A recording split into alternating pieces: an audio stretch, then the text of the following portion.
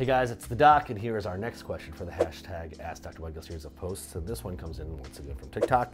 This one comes in from your favorite cadet, and the question is, my only question is, do the nerves that are cut heal?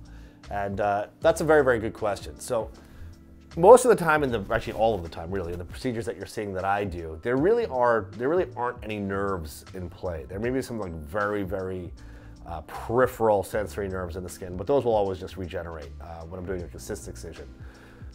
Your question really does come more into play when you're really removing something large or something deep, like a skin cancer on the face or a part of the body where there are tons of nerves. So typically, you know, like in front of the ear, there's branches of a lot of very important nerves.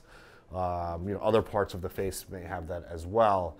And in those cases, you actually really need to be very careful about the nerves. So you really need to know the anatomy of where you're doing surgery very, very well so you don't damage an important nerve. Because if you do, sometimes the nerve will regenerate, but sometimes you can actually cause permanent damage. So the reason why doctors go to school for so long and do training for so long, even though the stuff that may seem like very easy when we're doing it on on TikTok or on YouTube, there are a lot of considerations and a lot of training that goes into doing this procedure so we don't hurt anybody, we don't cause any permanent damage.